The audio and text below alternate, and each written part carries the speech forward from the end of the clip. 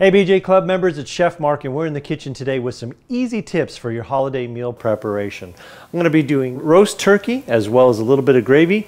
Let's get started. So what I like to do is take a little bit of softened whole butter and just rub all over the turkey. Then I've got a mixture of the McCormick pure ground black pepper that you have available right here in the club. And we're just going to kind of sprinkle that all over.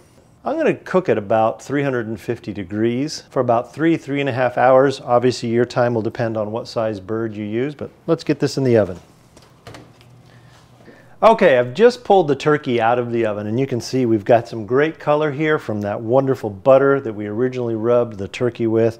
Now, throughout the cooking process, I'd say about every half hour or so, kind of baste that right over. Using Kitchen Basics chicken stock, we can put that as our moistener, if you will, to keep that turkey looking wonderful. Here's another easy tip for your holiday meals, the gravy.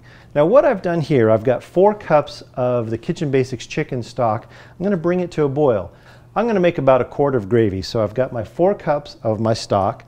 I'm going to add in 1 cup of the poultry gravy mix and just pull that off the heat, and I'm going to whisk it until it starts to thicken up a little bit. Now this one I did with the chicken stock.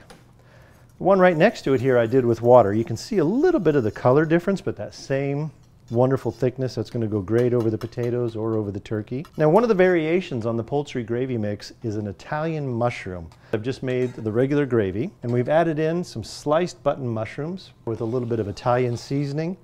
You can actually make both these gravies for your holiday meal and have 2 for your guests to choose from.